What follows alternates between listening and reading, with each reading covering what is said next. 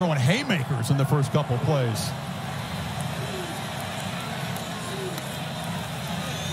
Jordan Travis in his first play of the season zips it short, and the catch is made by Jaheim Bell, the do-everything transfer from South Carolina. There, now it's 1st and 15.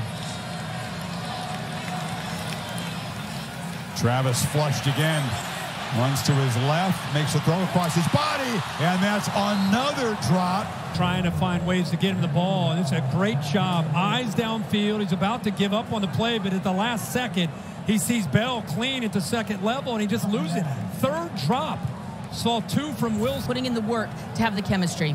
That's a good point, Holly. Here's Travis on the move, and he flips it wide open.